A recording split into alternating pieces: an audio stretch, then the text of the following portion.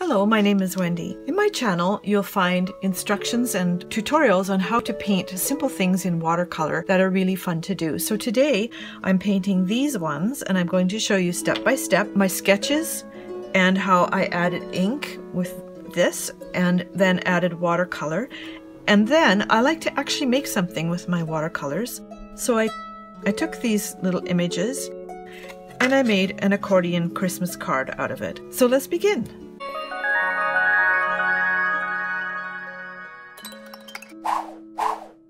To begin with, I've sketched out 6 cute little Christmas designs, which you can see here, and I'm going to just go over them with a micron pen in archival ink, which means it's waterproof and fade proof, so I can paint over it and it won't touch the lines, it won't make them run. So let's begin by doing this. I'll do this quickly and then I'm going to start painting. And one of the reasons why to do ink and wash, which is what this is called, is, well, there's a few reasons. Simply for the look of it, which I really love, but also because it defines your edges, and if you have something that you want to scan, which I generally do, it defines the edges of the image so that the scanner can pick it up. But even if you're not doing that sort of thing, they're just, I just love the look of them. And I'm keeping it really simple. As you can see, this is real time. I'm not speeding it up.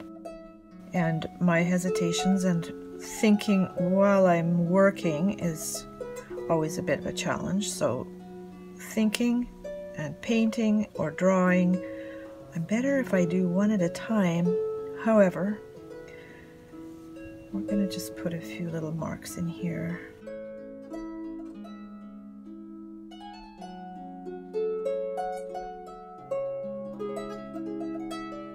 Now, see how simple that was?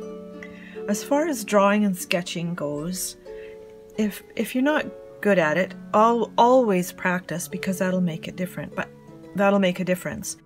But don't get too hung up on it, because sometimes we want perfection, and really imperfection is just as attractive. I mean, look, I just made a boo-boo there, so like, who cares? My goal with these ones is to just keep them really simple.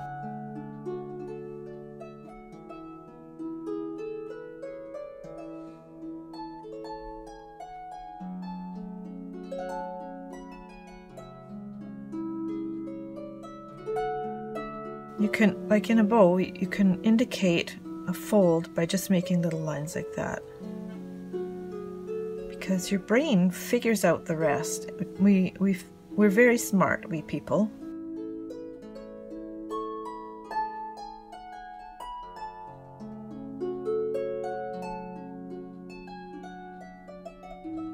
Just the hint of an image will tell a whole story. So how simple is this? Now, I'm just going to make this little guy's face so I don't miss it too much.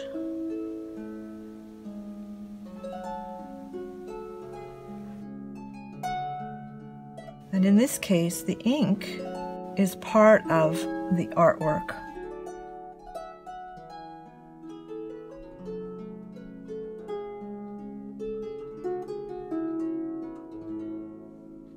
Not sure how a knot goes, but this is how it's going to work here.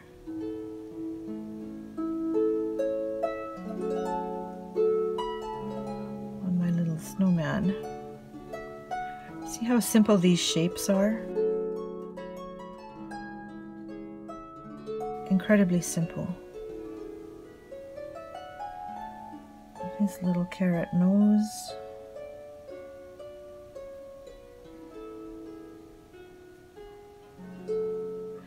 Going to color those eyes in black already, because that's the color they're going to be anyway.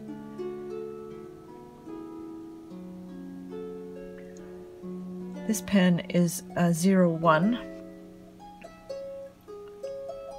Try not to get my head in this picture. So there's that little guy. Now, you'll be able to see the pencil lines. We're going to deal with those in a moment.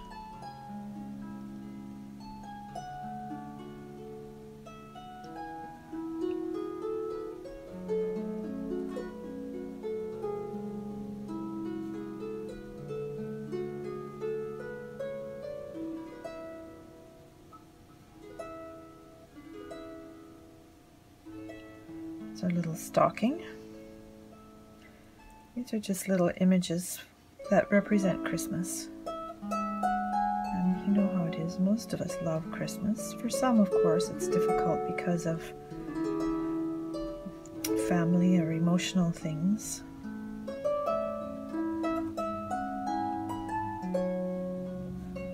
So if that's the case for you, I hope that you find joy in something around Christmas.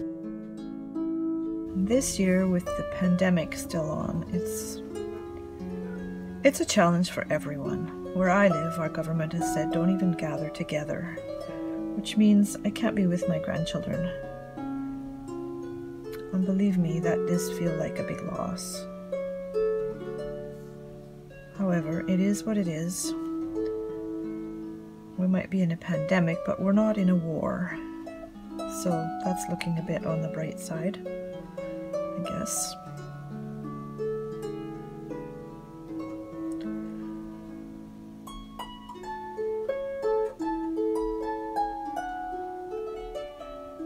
These are such simple drawings, and it took me about maybe twice as long to do the drawings as it's taking me to ink them in like this.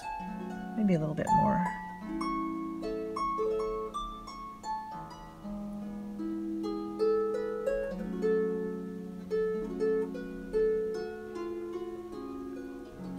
Give this bear some big feet.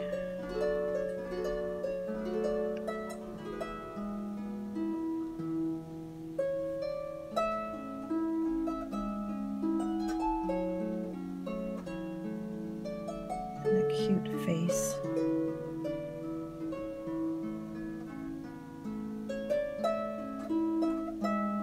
The black nose.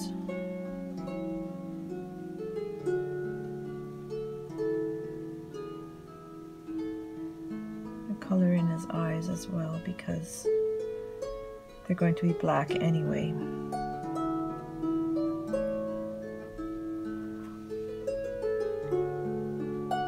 Some holly,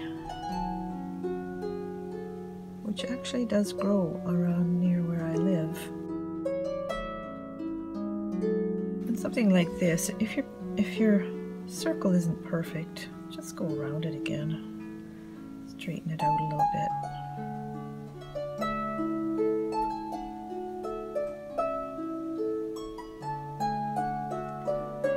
One of my goals with this channel is to help people feel relaxed about watercolors. It's not like building a bridge or anything, where if you make a mistake, everyone's going to fall into the river.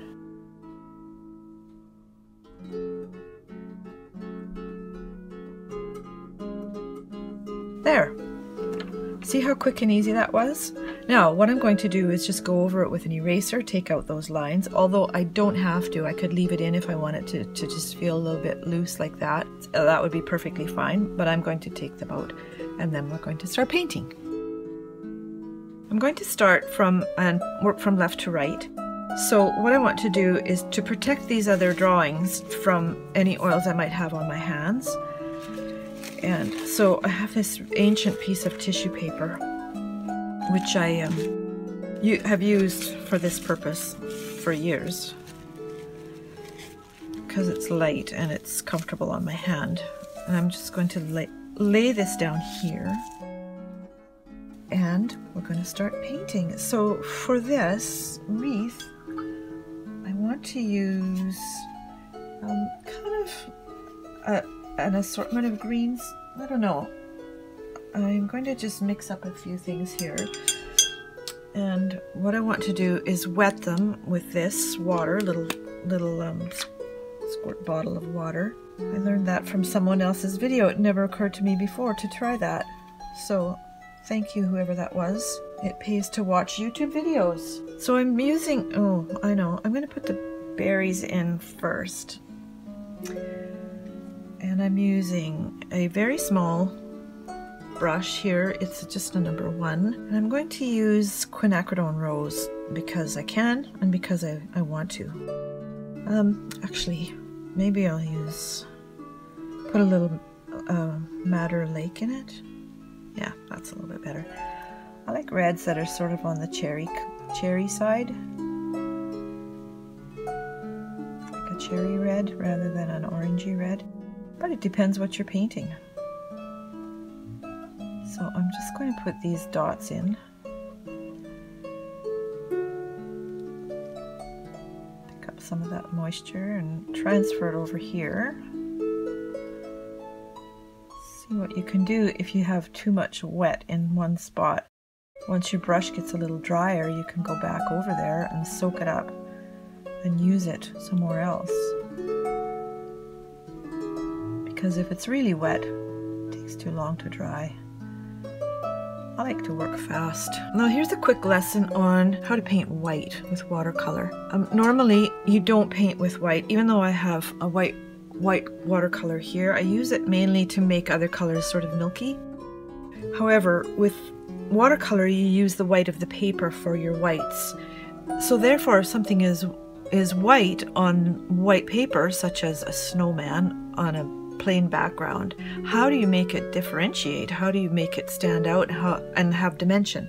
So what I'm going to do here is for whites I usually use a cerulean blue or a mixture of blue and violet or something like that to give it shadow. And so I'm going to use cerulean blue in here and just actually keep it quite wet. I'd like to have a little bit of violet over here.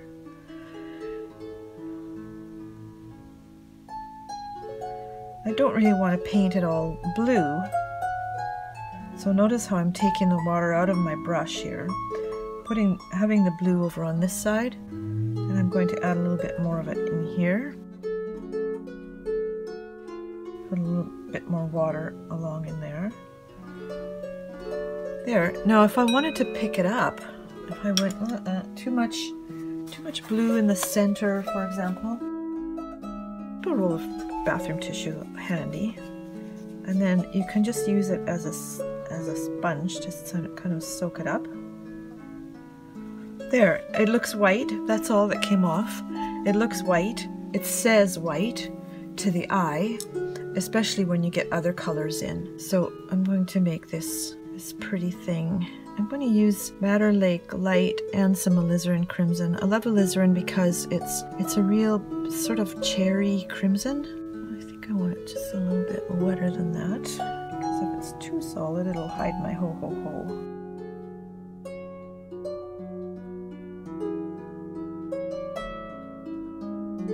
So we'll just put it in amongst here, and don't forget you can go back over your watercolor and use the black pen again, which I'll probably do here. I'll just use this ho-ho-ho as an outline and maybe just make it thicker or fancier or whatever when I get to it. In the meantime, it's pretty cute.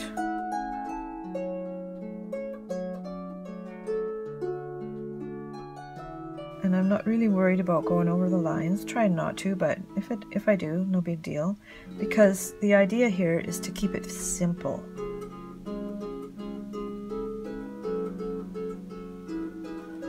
There, it's done. See how little time that took? Now I'm going to go back over to my wreath. I got too much water in there. All you do if you have too much water is just give it a quick dab on a piece of paper towel, like that. That'll suck it up instantly.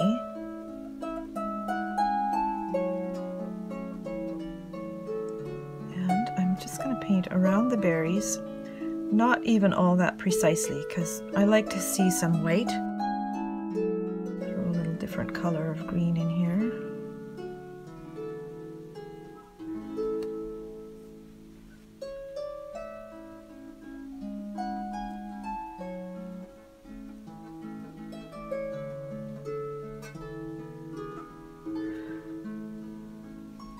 notice how quickly I'm moving the brush. I take little strokes, kind of in the same pattern as, say this is a cedar wreath. We have cedars growing all around where I live, and they have sort of frondy kind of, I know frondy is not a word, but you know what I mean. Their branches are kind of like fronds. I seem to have a hair in here. It's gonna have to stay there till it dries. So just like quickly going around these berries. So what happens sometimes is when you're painting along, then the telephone rings and you have to stop when it's, you want the paint to actually mix together. Or you have someone like, I have a neighbor with a new pickup truck, or a new old pickup truck, I guess. That is the noisiest pickup truck I have ever heard, and there are plenty of really noisy pickup trucks around here because it's a farming area. This guy takes the cake, and he likes driving back and forth a lot from wherever. So he's driving back and forth in front of my house, and every time he does, my camera and sound system picks up the roar of his truck. So, these things happen. You just gotta go, oh well. So there, how cute is that?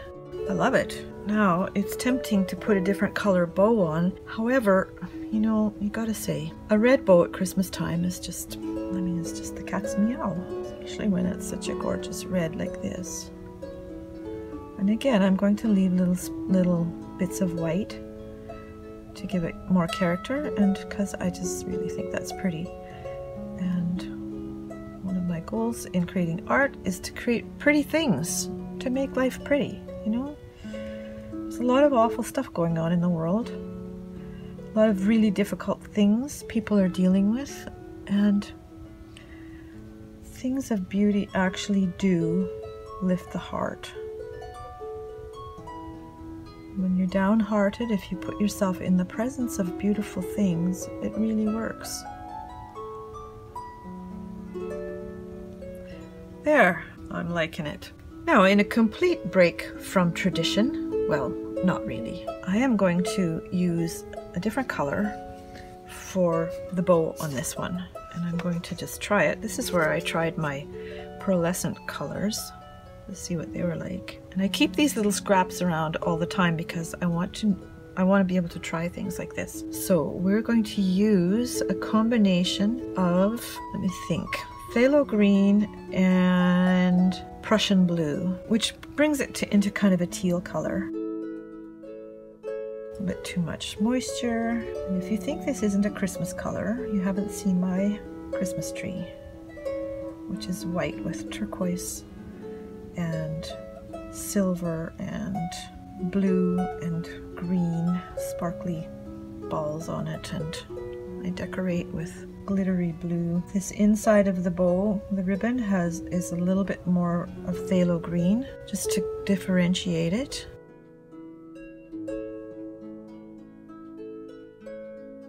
And again, I'm just leaving little bits of white for the charm of it, because I love that look of the paper and the watercolor. Sometimes it's difficult to choose a style that you want to paint in, for the simple reason that you might love too many things. And I've had that issue. And sometimes you just have to decide on one and go, okay, this is what I do. And generally I just do small things like this because it's what I do. I do small paintings. I have done giant ones, and I've had my work in galleries and sold in different parts of the world, and finally just kind of went, what do I really want to do? What makes me happy? And it's really important for you to do that. Now for the candy cane, I'm not going to stick with white. I'm going to use this color, which is called jaune brillant, which is French for bright yellow, which is kind of an odd name because it's not really bright yellow, but I'm going to add a bit of white to it just to make it kind of creamy. Yeah, we'll say that this candy cane is sort of creamy colored. And you have to be aware that this kind of paint, because it's cream colored, is also a little bit opaque. So if you're painting over lines, they're going to be sort of grayed out. However, I'm not going to do that. I'm just sort of hinting at the color here that's a different color than the background. Now I'm going to let that dry and we'll work on our little bear here. And his cap is again going to be this sort of bluey mauve color. See how this one turned out? It actually suggests white, but isn't really. So I'm just going to add this here on the sides, a little bit of the violet color, and then I'm going to just draw it into the center.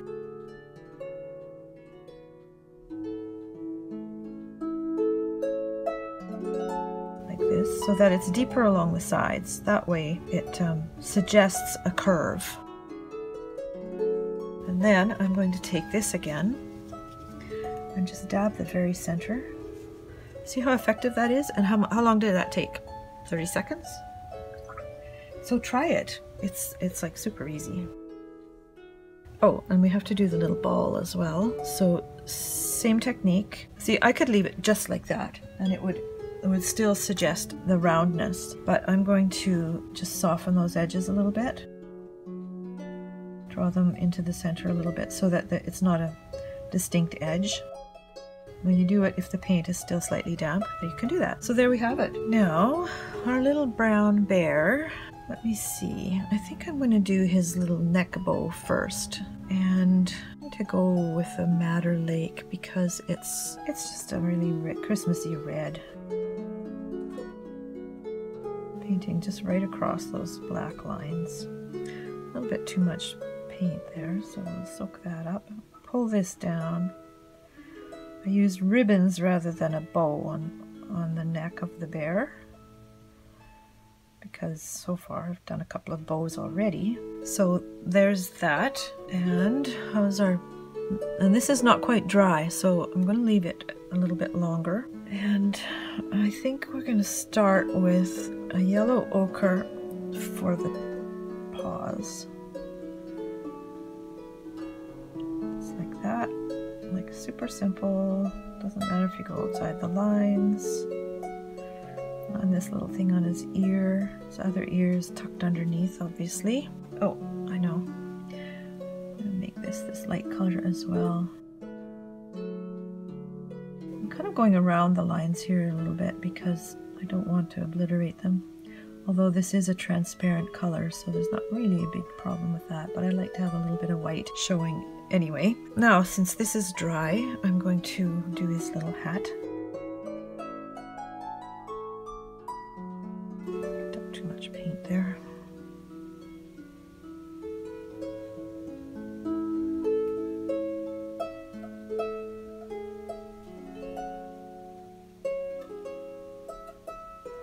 This paper has two sides, one's smoother than the other, and I've opted for the smooth one so that the ink moves smoothly over it. If it's too bumpy, like a really rough paper, then it's hard to use it with ink. So there, that's really cute. For his body, I'm using, actually I think I'm going to make him kind of a dark brown bear. So I'm using burnt sienna, which I'll show you here. This is burnt sienna. So we'll make him kind of a chocolatey brown. Actually, changed my mind. Instead, I'm going to use raw umber, which is just a browner brown. This is a redder brown. Another trick you can use is if you have the depth of color you want in the brush, but it's got too much water in it, you can just soak at the back of the brush, the bristles. Oh, that's a good color. Let's get some more of that going here. Sometimes you might find that your brush picks up a hair or just a fiber. I think there's one in there. And it's so hard to get them out, so you just leave them, because as soon as it dries, they'll just brush right off the paper. But they are an annoyance because sometimes they drag into the paint and they do things you don't want to do. When there's dust around, that's pretty much what dust is made of. Well, you know, there's lots of little fibers in dust that come off clothes and stuff like that. So here's his little ear. Just do his paws in this color. Very cute little fellow.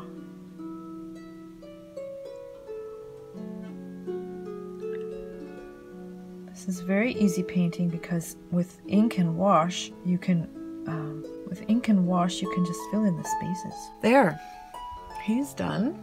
Now our candy cane is dry, so I'm going to go in here with alizarin crimson, and I'm going to show you a little trick to make it look round. So we'll do that. Take all the water and the paint out of the brush and then go back in, because the brush is still damp, and just let it sort of bleed together, and it gives the illusion of something shiny and rounded. Takes a tiny bit longer, but really hardly at all, hardly any longer. A couple of tricks is don't have too much paint in your brush to start with, or too little, because if it's too dry it won't pick up as well. There's that. I think I'll add a little bit more depth here and here. See, it looks glossy. Glossy is good.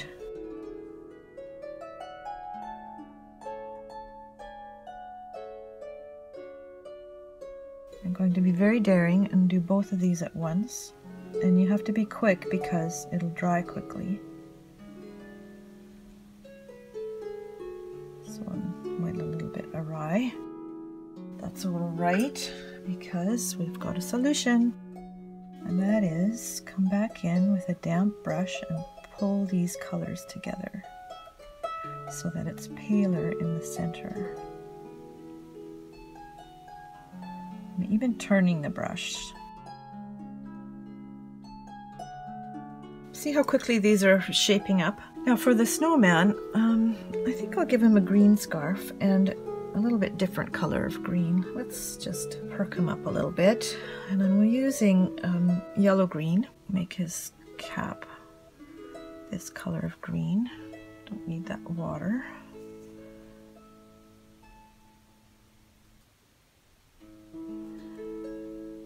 And his little scarf, this bright green. I think they look so cute with this bright green.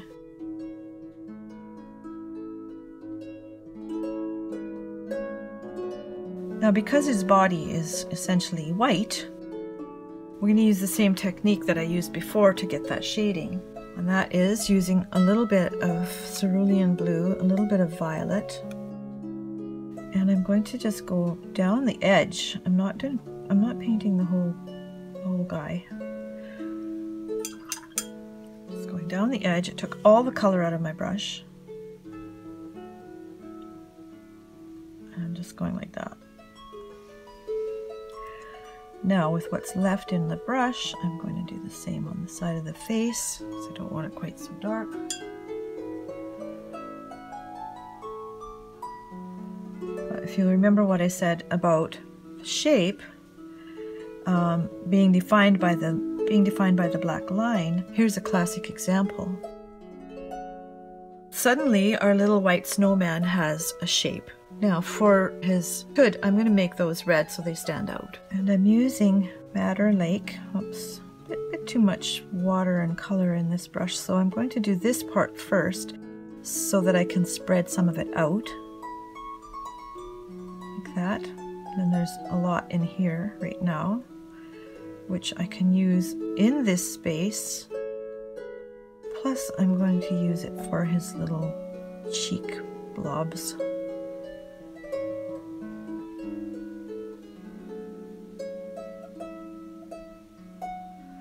Just like that, and that's all there is to it. So our little snowman is finished in a few minutes.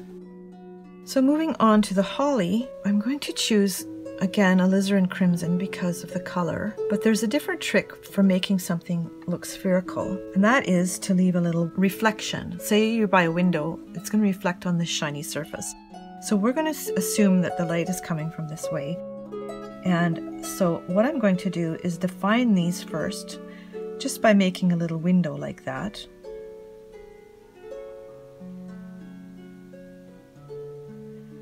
You can put darker shading around the other side, but it's kind of not necessary because this tells the viewer that this thing is round, and you have to put it with a little bit of rounded shape like that.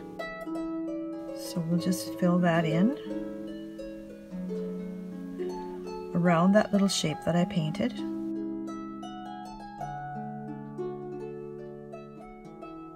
This makes the berry look glossy. I'm just going to add a bit of darker color over here. They're not perfectly round, and it doesn't matter because the ink lines actually tell the story.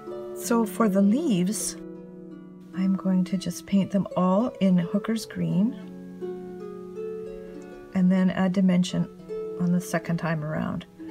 So this will come in like this. I'm going to be very careful not to go near my berries because they're not quite dry, and because I want a little bit of white to show. That's not a bad thing at all.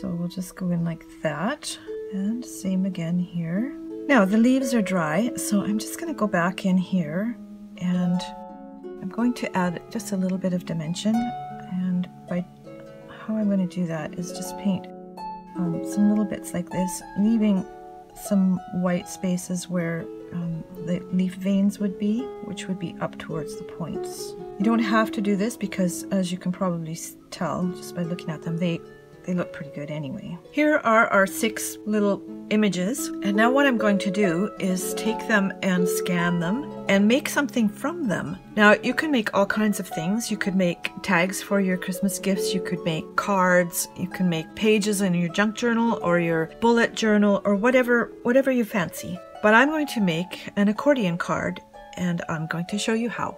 Now here's my original. This is the paintings themselves, and you can see my measurement lines here. So what I've done is I've taken this, I scanned it into my computer and adjusted the spacing a little bit. I put some cut lines and fold lines here so that we can make something. So to begin with, we need to cut along the lines to get rid of the excess, and then we have to fold. So each square is basically 3 inches. So I'll score this one. Now we have our little pieces for the card. So I've scored this one, and we'll just fold them along the fold lines.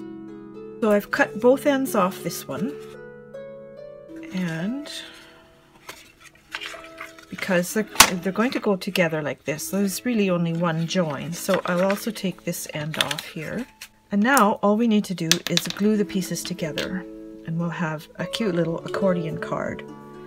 So I'm just going to put some glue stick on there, a good layer of it off my table. Join them together here. So here's our finished little card. All you have to do is fold it in an accordion shape like this. It ends up this size and shape. It's 3 inches square, and then it opens like this, and ends with this. So then it can stand on a counter or a piano or whatever. It can stand up like this, and it's a really pretty and original card. So I hope you give this a try. It's just super fun to paint these little things, and even if you don't do something like this, try doing a few of these little paintings with using ink and wash. I think you'll really like it. And please take a moment to subscribe to my channel and click the little bell for notifications. And also have a look at some of my other videos because there's lots of good stuff to watch. And I'll see you next time.